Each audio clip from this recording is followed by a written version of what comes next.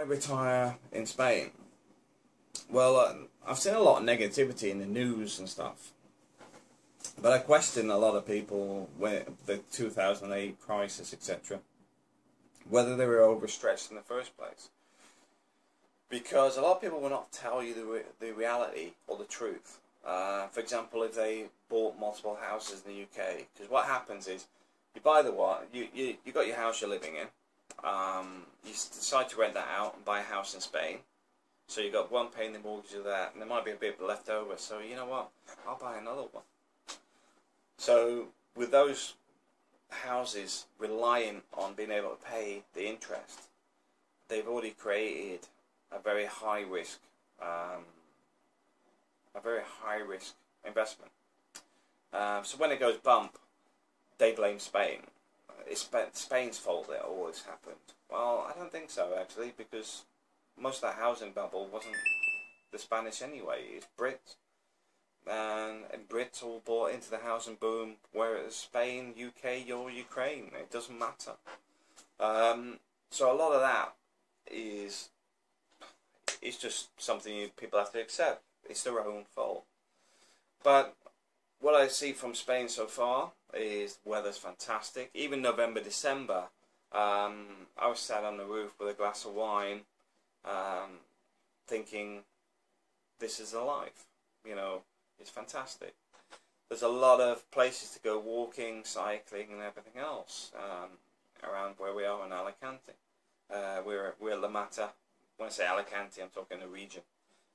We actually live in La Mata, the town of La Mata. But there's cycle paths, there's a lot of natural areas, you know, there's natural parks, so you can go bird watching, hiking, taking the dog a walk, whatever. There's a lot of stuff like that around. And because of the way houses have been constructed, unless you're in quite a dense town area, the walking distance. I will say Spanish are very friendly people. If politics go on, it's probably within the expat community, which is why we don't live in one. There is some what I call little Britons around.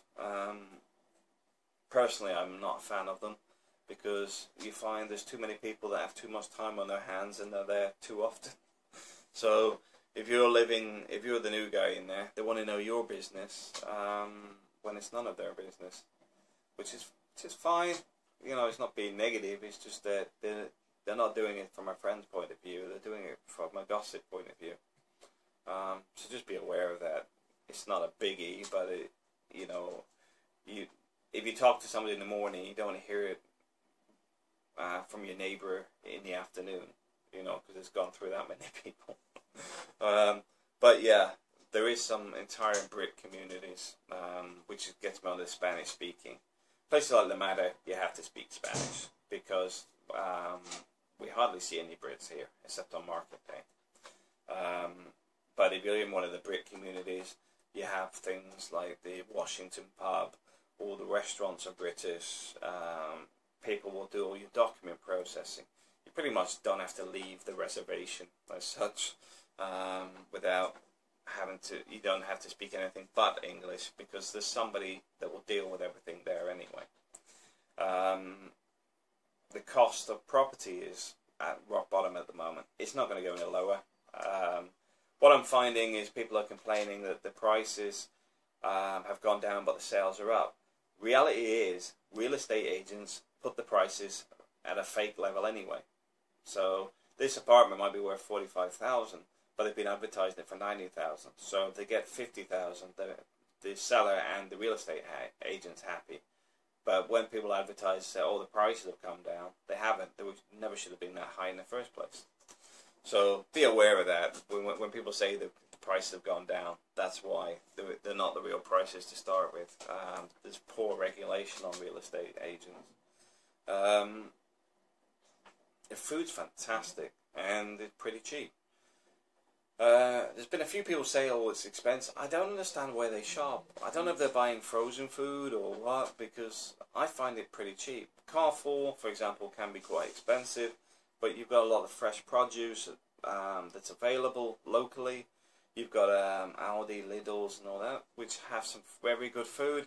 If you go to where you are now in the UK, look at the labels. You'll find a lot of them say Spain. So just to be aware of where it's coming from in the first place. If you get into the farms, which mostly won't, but if you get into the farms, you can actually get some of this stuff direct as well, which makes it even cheaper. There's a lot of markets, a lot of car boot type markets as well.